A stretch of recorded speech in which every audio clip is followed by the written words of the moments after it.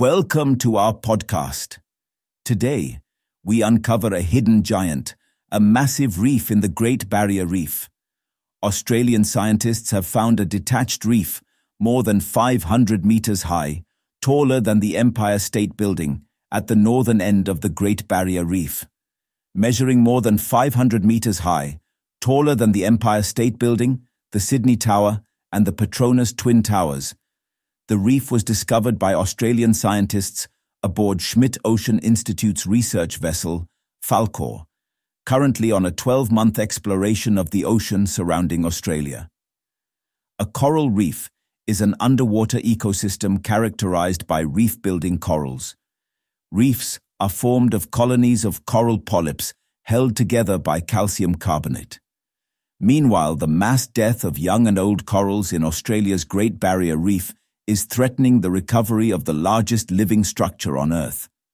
The bleaching of corals off Australia's northeastern coast due to ocean warming and acidification is happening across all species and to specimens of all ages, according to a new study that analyzed coral demographics.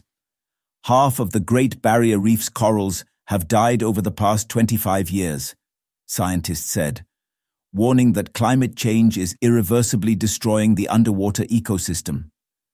A study published in the Proceedings of the Royal Society Journal found an alarming rate of decline across all sizes of corals since the mid-1990s on the vast World Heritage-listed reef off Australia's northeastern coast. Larger species, such as branching and table-shaped corals, have been affected hardest, almost disappearing from the far northern reaches of the reef.